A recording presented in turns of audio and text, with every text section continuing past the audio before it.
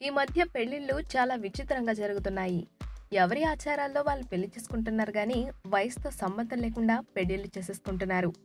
ఈ మధ్యనే పెళ్లి చేసుకున్న ప్రియాంక చోప్రా కూడా ఇలాగే వయసుతో సంబంధం లేకుండా పెళ్లి చేసుకుంది. తనకంటే 10 సంవత్సరాలు చిన్నవాడైన నిక్‌ని పెళ్లి చేసుకుంది.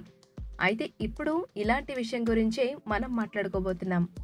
చైనాకి సంబంధించిన హుంగ్ అనే 20 సంవత్సరాల కాలేజీ చదివే అమ్మాయి 87 ఏళ్ల వయసు గల తన తాతను పెళ్లి చేసుకుంది.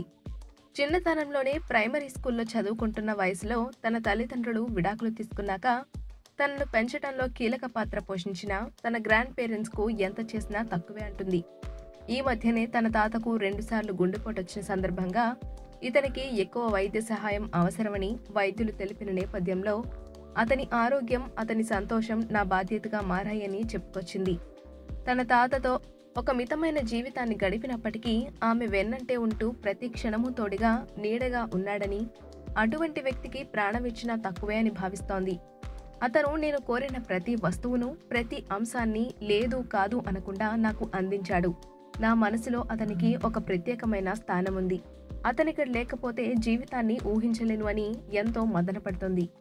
20 సంవత్సరాల వయసున్న యువతి 87 ఏళ్ల వయసు ఉన్న తన తాతను పెళ్లి చేసుకున్న ఫోటోలు ఇప్పుడు సామాజిక మాధ్యమాలలో హల్చల్ చేస్తున్నాయి.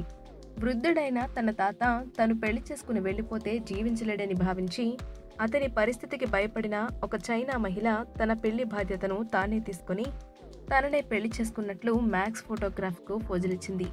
ఈ ఫోటోషూట్లో భాగంగా వధువు తెల్లని దుస్తులు ధరించగా వరుడు 3 పీస్ సూట్ ధరించి ముచ్చటగా రెడీ అయ్యారు.